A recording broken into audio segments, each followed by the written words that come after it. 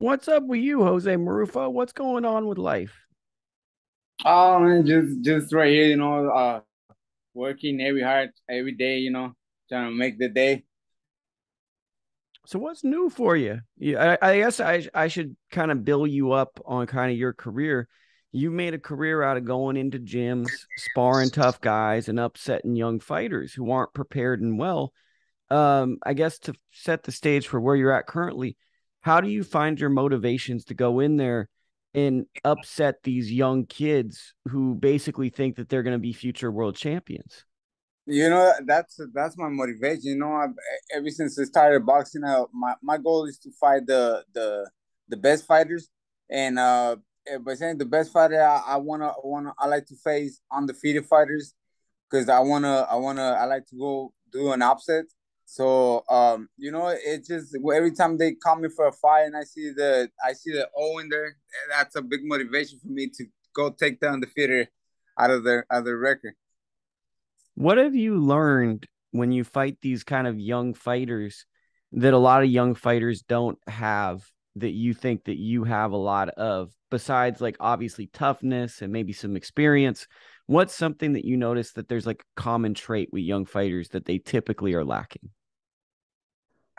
I I think that one of the biggest thing that I think it's the hunger. The is that I step in the ring and I really want it. I want it so bad. So there's nothing and nobody that could take that opportunity for me, and everybody do their thing because they're doing for a purpose. I doing it for my family, for my son, and I think that's a big motivation for me. And it's like I put a plate on of food on the table for my family, and I'm not gonna let somebody else come and get it for them. You know what I mean? So I think my family, it's the big motivation for me. So then I gotta ask you, what's been the biggest win or the most meaningful win for you? Talk me through that story. I've been in so big and big fights. I've been fighting big names and everybody. I think my most recently fight when I went to win the belt. I think that's one fight I'm gonna remember my whole life because they call me last minute. I went over there to California. I made an upset and I bring the belt back home. So that's one fight I'm always gonna remember. And but I've been in really really big undercards, fighting big names, and but I think that's the most important fight win in my career. Well, I'm gonna get you back on this one. I'm gonna give a little context to that. So you beat Angel Rodriguez on last minute, and if I'm correct, I believe that's one of Marv Nation's the promoter's sons. So you came in last minute, and it's a belt, and they're probably trying to catch you. Think computer froze. Computer Yeah, froze. Am I back yet? yeah. Let's see. Okay, I'm back. So now let me get back to what I was saying. So you beat Angel Rodriguez. It's the promoter's son. They're probably calling you. I don't know the story, but judging from what you say, maybe 2 weeks out, and they're hoping that you're not really in shape. You're taking it. Maybe you want the money. And then you come in. And I think what's nice to me as an observer is you're a guy that I like seeing get a belt because you've taken a hard path, you've taken hard fights, and then you take the fight from this young fighter. And I think you spoke to it. That's someone that hasn't had to have those adversities of a Gary Antoine Russell fight, where that's a very hard fight. Um, I think that's a special moment for your career. Yeah, of course. You know, so I went over there. They called me. I got the fight. I was the opponent. Like I was my whole career. I'm always the opponent. So I show up to the Waynes, and I did. We got on the Waynes and everything. And the promoter, he came out to me and said, "Well, Jose, I want to thank you for get this fight. I'm sure you're gonna give my son a tough fight." And I was like, "Whoa, your son?" I didn't know it was his son. So like, oh, okay. And then I went to my coach and I told him, you know what, coach, we're doing it again. We're fighting the promoter's son for the second time. It was my second time fighting the promoter's son. Oh man, and my coach like, then that means you know what that mean, right? Yeah, I gotta work double harder. And so yeah, we did. I was 200% ready. You know, I was scheduled for fight on January, but then they canceled my fight. So you know, my whole December I was training. I didn't had a good Christmas, New Year, you know, because I was training. I was busy at the gym getting ready for another fight. They dropped it out last minute, so they coming for that one for Angel. I was already ready, so that's the reason I took it. And I went over there, man. I was 200% ready for that fight. Who's the toughest guy you fought? Because you've gotten in there with guys like Davashev, who unfortunately is no longer with us. You've been in there with Gary Antoine Russell, Rashidi Ellis. You've been in there with a lot of good guys. Ed Brown is another really good fighter that you fought. Uh, who would you say was like the most difficult fighter that you faced? You know, I'll say my fight with Max the Dasher, that was a very tough fight. And that was another fighter that I got at last minute too. And you know, they called me for 2 weeks before the fight. And I saw the guy, you know, I didn't see nothing impressive. You know, he hasn't been nobody at that time. So I was like, you know what, I could take this guy out.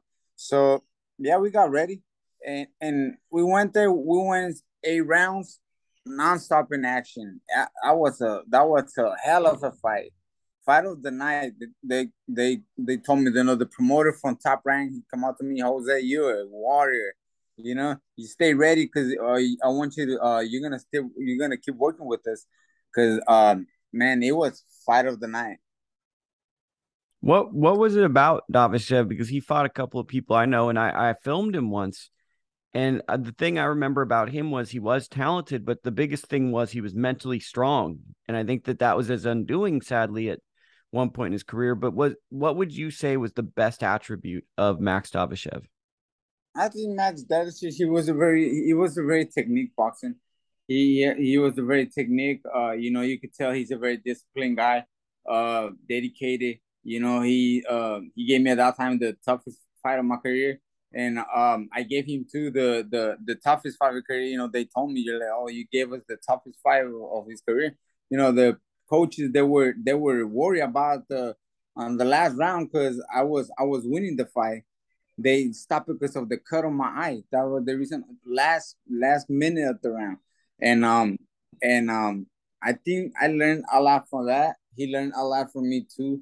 Man, it's very sad, you know, that we don't have this fighter no more. He was a really big star in the making, and you know, but I think, yeah, that was one of my biggest fight.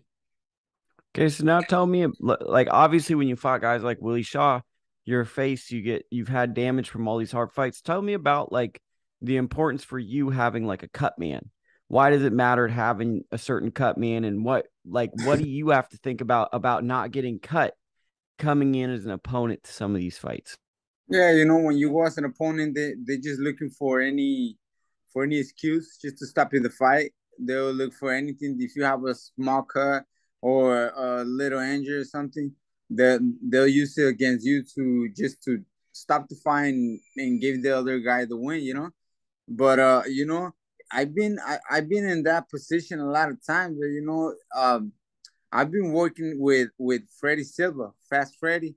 Man, he's a man. He's the man. He saved me from a lot of fights. You know, I'll say he won some fights for me because, you know, there was time the referee will try to stop the fight for me, and when the referee turns around to see me, my the blood was gone and everything. And the referee was like, "How do you do it, man?" Well, you know, Freddie did a good, tremendous job, man. I want to send a big shout out to him, to Freddie, because he's the one that's been doing all that for me, and man, I appreciate we still working together, Freddie Silva.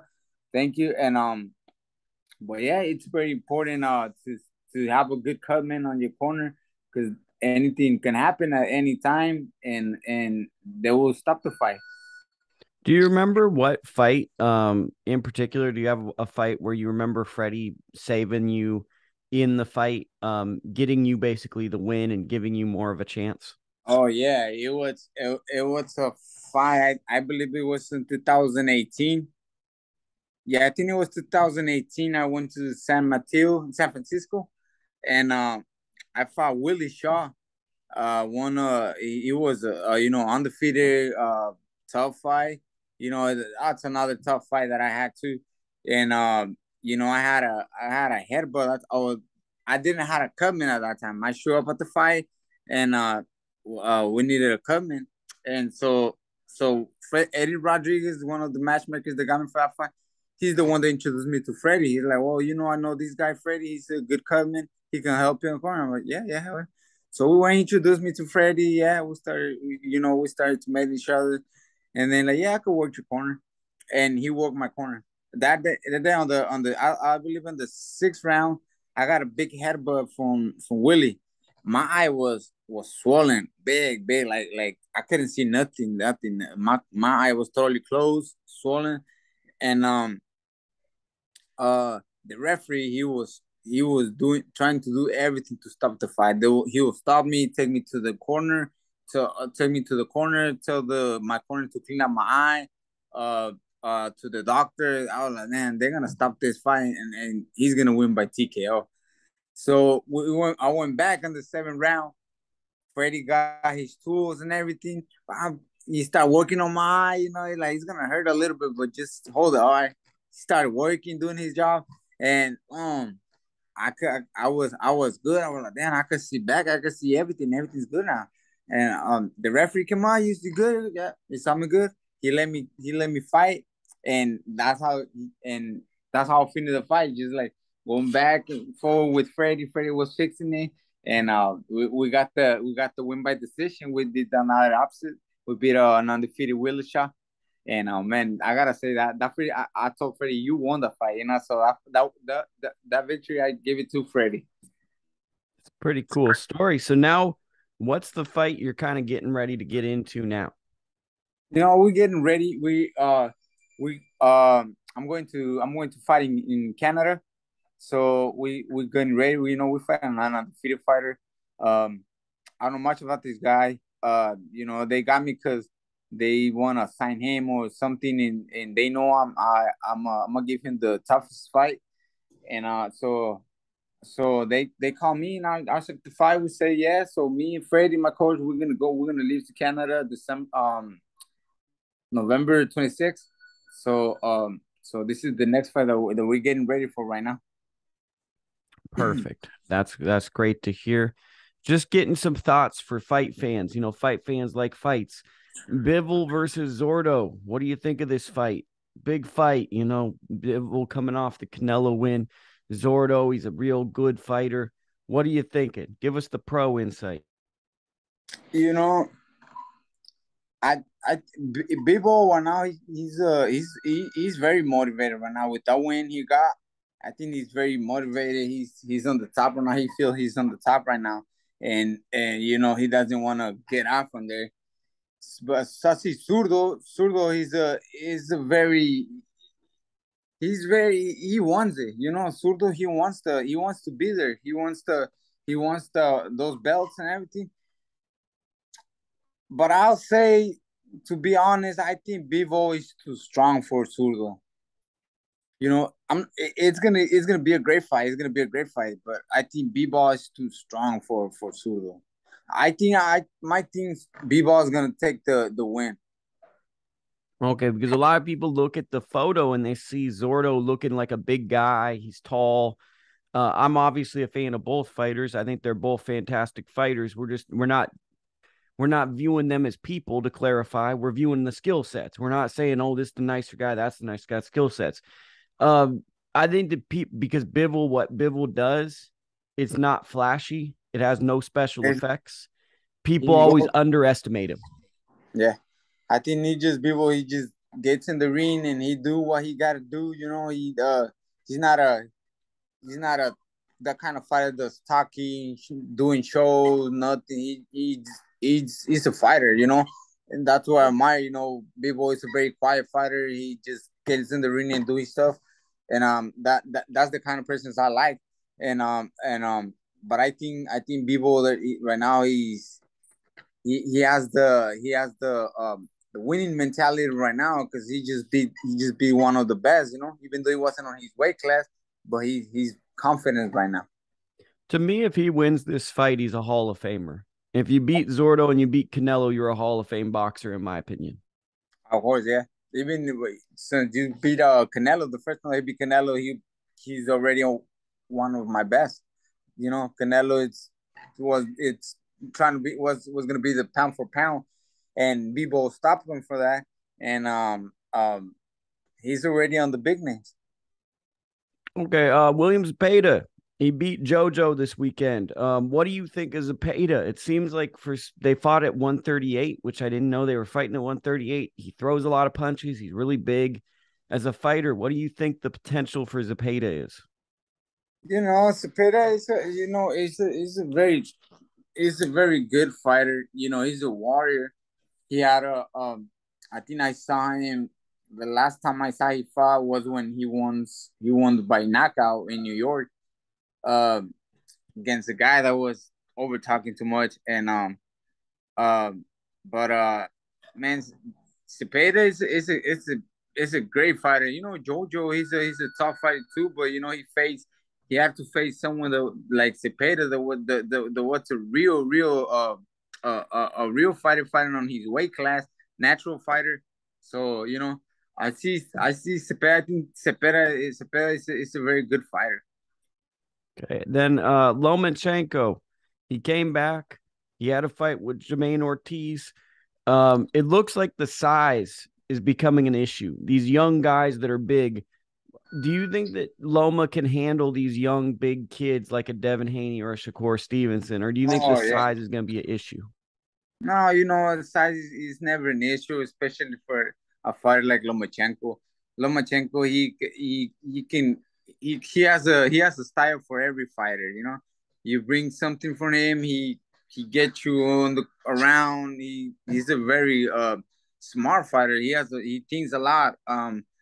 I think Lomachenko he has the style to beat up these fighters like Devin Haney and Davis. I think I believe the only one that can give him a little bit more trouble it's Shakur Stevenson. I think Shakur could beat Lomachenko. Well, he basically said that's the hardest fight for him too. He said that in an interview that Shakur is the toughest fight Yeah, I out there believe. at light. Yeah, I think Shakur I'll say he's like a little Terence Crawford. You know, he's like the next Terence Crawford. So he's gonna be something good. Who would you have liked if we had gotten Crawford Spence? Who would you have liked in that fight? Oh man, that's a good fight right there, man. But I say, man, I think Crawford will take that win. I think Crawford has been in the ring with he's been on the toughest fight, and I just think he's very smart, and he has everything to beat Spence. So now I'm going to ask you some firsthand stories. I know you've been in camp with Danny Garcia. What's something the fans might not know about Danny Garcia as a fighter that you would tell them about sparring him day after day? Oh yeah, he's a warrior, man. When you get in the ring with Danny Garcia, it's work. It's work. You gotta get in the ring, and they took me over there because I like to throw a lot of punches when I'm in sparring. I'm a very pressure fighter, so he was getting ready for Sean Porter that time. So they needed someone shorter than Danny Garcia and that somebody that could fight. They they looked me up. They called me for that fight. Like, yeah, I'm ready to go. And yeah, we went there. We got the job done then and everything. I was pressuring Danny Garcia. I was throwing like 1,000 punches per round, and they like it. So they kept me as the main sparring partner. So they'll send everybody, all the other sparring partner home. They'll keep me. I stayed there for this whole training camp, and man, I would say that was a good word, man. That guy got power in both hands. He got power. He throws some hugs, like he surprised you with every hug that you're fighting. Once you think, oh, you already got the heavy left hook on your hand and your face. And man, he's a hard hitter. I was surprised how big he was, both in terms of height and the weight of him. He's just a lot bigger than you would expect from being on television to seeing him in person. He is a big dude. Man, believe me, I saw that guy, and the first thing I asked him, I said, dude, how can you make 140, 148, man? Because I'm fighting at 140 catch weight, 142 for three, and sometimes I struggle to make weight. And I see that guy like I was standing next to him, and I was like on his shoulders, and I'll be like, dude, how can you man? And he's like, well, the older you get, the easier it gets for you to make weight, but damn, man, I was like, damn. So I was like, so these all top fighters, they huge, for the weight class. I thought they would struggle a lot to make weight, but he said, you just gotta maintain your weight. You just gotta be on certain weight the whole time, and it won't be hard to make weight. I would struggle a lot. I'll fight at 140 and then come back home after the fight. A week later, I was 165 and gain a lot of weight. And seeing these guys, seeing they big and they can make weight, that's a big motivation because you see, like, oh, see, he can make weight, and I can make easier. Who do you think's the bigger guy? I'm kind of curious. This Danny Garcia or Gary Antoine Russell? Who's the bigger guy of those two guys? Like in terms of their body and No, frame. no, Danny Garcia. Danny So Garcia is Danny's big. bigger than Gary Antoine. I was Oh just yeah, curious. I didn't know if he was or he wasn't. no, no, yeah. Danny is way, way bigger than Gary. I was surprised when I saw him. He was a 140 and 148. And Gary Antoine, he has a regular size. He's taller than me. He's tall, but he's not as big as Danny. I think Danny, he's like, I will think Danny was fighting at 154 around that way. He is But now, but yeah, now he just went up in weight. But I guess it's easy. He hasn't had problems to make weight. He was making 140. So, but yeah, Danny is a big guy. any other guys that you've hopped in there with for sparring for an extended period of time? Another guy that's big for his weight class too is Terrence Crawford. I was working with Crawford when he fought the guy from Cuba, Gamboa. Gamboa or Felix Diaz? No, Gamboa. Jurekis Gamboa. And man, Terrence is bigger. I think Terrence is bigger than Danny Garcia. And he fights at 140, 140, 140, 140, 148. 135 for Gamboa. 135. He was making 135. It was a big 135. And man, I was surprised he was making 135 that time. He's big, big. People always say Spence is bigger than Crawford. I always tell them, I think Terrence is about 175 walk around. Like he's a big, big guy. Yeah. He just has like a string bean look, but that's like all muscle and steel. Yeah, I saw it on my last fight, like the last fight I had with Rashidi Ellis in Texas. I got to meet Spence. Spence was there. He went there to my room. He shook my hand, and I took a picture with him. And he's not as big as Crawford or Danny Garcia. So But he's wide, right? He's yeah, more he's wide. wide. Yeah, he's wide. Yeah, but I think Crawford or Garcia, they look bigger than him, big time.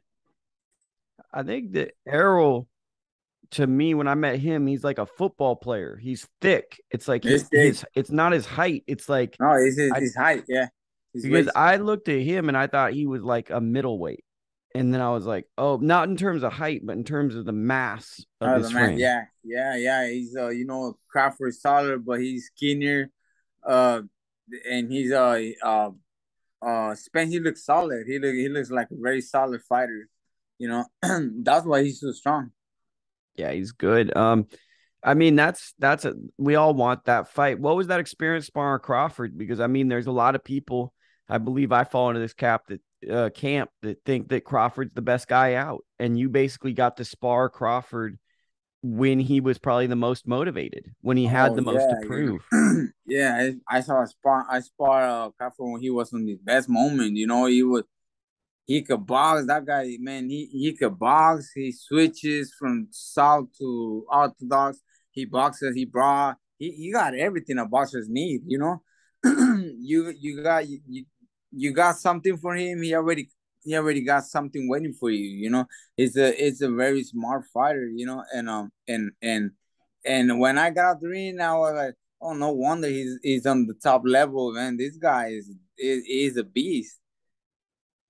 It's like what I've heard about Crawford is if you're not like thinking with him, but you can't overthink, but you have to like really see what he's doing, you're going to get really hurt because he punches very hard to the body from what I heard. Yeah. But like that's one of the big things in sparring that the hearsay gym stories is he will hit you as hard as you've ever been hit to the body Oh, and yeah. just beat on you if you show any weakness. Like he's just going to beat on you. Yeah, just like every fighter, I learned that from all the fighters. If they see you, they hurt you, they're gonna try their best to try to take you out. So if they get you on the body, get you on the head, uh, you gotta take the punch. You gotta take the punch, and just keep fighting like nothing happened. Because once you show pain, you're done. He's gonna finish you. So let's go full circle, Marufo. Is it the combination of taking the hard fights and jumping in with obviously two Hall of Fame fighters with Danny Garcia, Terrence Crawford? Is that what makes you so tough? Because these kids are coming in, maybe they got 50, 60 amateur fights, but they've had a lot of fights at home, right? People come, hot girls show up, they're wearing dresses, people are drinking, they got shirts. And then here you are. You might not have a shirt that says Marufo, you may not, Yeah. but you've got all this experience and you're like, okay, tonight I'm gonna make you earn what you have here. And you want to plant a seed of doubt in these kids' head because maybe at some point these great fighters gave that. Basically, what I'm saying is when you've jumped in there with these good fighters in pro fights and in sparring, do you try to present things that those guys have presented to you to these young fighters and make them feel helpless in this moment where all their friends and family are around? You know, yeah, I started sparring with sparring world champions since the beginning of my career. One of the other guys that I had sparred with, Orlando Salido. Orlando City Salido. I sparred with him a lot of times too, because I was a tough sparring, and he showed me a lot too. I learned a lot from him. He's a tough fighter. He's the one that he goes everywhere and fight and gives the best fights of the night. And that's something I wanna be known for too. Get in the fight and be a fighter. I want people to be, oh, Marrufo's gonna fight. He's a very excited fight. You don't see me in the ring. I don't get in the ring all flashy with nice shirts and everything. My job is just to get in the ring and fight. So I that's what I gotta do. Just get in the ring and fight, and uh give a good example to all these kids. Everything is possible. Everything is possible. You could win a fight without, you don't need those luxury looks. All you gotta do is just really want it. You gotta do just really want to fight, and I think that's how you inspire a lot of people. I'm curious before we get you out of here. I gotta get a little Salido because Salido is a guy that I see a direct influence to your style. I see now that you bring up Salido, I see a lot of Salido in your style. Did Salido shape a way that you fight from your experience with him? Oh, he pushed me a lot. He pushed me. I learned. Like I said, he was like one of the first pros that I started working with when I started my professional career. And I've been looking the upset he made with Lomachenko. Uh, all those fights. I see how people love Salido when he's in the ring, and that's the way I want to be known. Like I want to get the same fans, people. When they see me, they say, "Oh, So that's another Salido right there, or another warrior. And but yeah, man, Orlando Salido, he inspired me a lot for his big fights and his toughness. What was the biggest fight you sparred Salido for? I sparred Salido for his fight. The first time I sparring was when he was coming back from his big win from Juanma Lopez. When he beat Juanma Lopez in Puerto Rico, that was the first time I met Salido. He was already a champion. He beat Juanma Lopez for the second time. So I went to the gym. I went to Fuentes gym here in Arizona. Salido was training there. You know, they called us. They called me like they needed a good sparring, and I guess nobody was giving Salido tough sparring. So they thought about me, and they called me, "Hey, Marrufo, you should go come over here and check it out. Spar with Orlando Salido." And I would just watch the fight against Juanma Lopez the two times that he beat him, and I was like, "Wow, am I gonna work with Salido? Wow, the guy that just beat Lopez, yeah." So I went. I look at Salido like, hey, damn, he was like hero. I saw him like a hero, man. Like, oh, he's Superman right there. And yeah. So we got in the ring. You know, I started doing my work. He liked it. We went 6 rounds without stop. He liked it. And then he told me like on his own, he came out to me like, "Hey Jose, you want to be part of my training camp? You know, I've been inspiring a lot of these guys, but nobody's giving me the work you're giving me." Sure, hell yeah. You know who doesn't want to work with Salido? And ever since then we come up really cool. We come up cool, and every time he will have a fight, he hired me for his sparring, and I will try to give him hell sparring, and he'll like it. You know, he was a very humble guy, and I learned a lot from Salido, and you know, of course, I fall in love with his style. You know, that's the style that I like, and he had the style, so I just try to match it. It's cool to hear that because I see the direct influence of Salido on you as a fighter. Final thoughts for any young fighters. What would your inspiration or advice be to young fighters? You know, just focus on what they want to do. You know, whatever they do, it doesn't necessarily has to be boxing. You know, if they're doing soccer, they're playing baseball or any other sports. You know, just just be dedicated and disciplined. And everything is possible. You know, everything is possible. You know, I'm making my dream come true little by little. And the hard way, the very hard way. But you know, everything is possible if every other guy who wants to do boxing or any other sport, just be 100% and make sure you really love that.